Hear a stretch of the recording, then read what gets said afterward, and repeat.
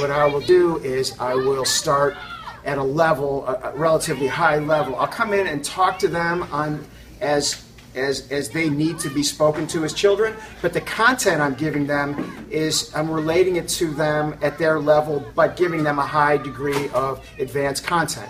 And what I'll do is I'll kind of push that in and ramp that up until I start to see, the head swell up and the smoke come out of the ears. And after that happens, I'll kind of pull back a little bit. I'll give them some fun activities, lighten it up, and then I'm going to go in for it again. Today was an example where the kids really worked hard on some advanced robotics, measuring some data from the sensors. When it went a little bit over their head, I backed it off, and we had fun playing with some robots and some tank battles.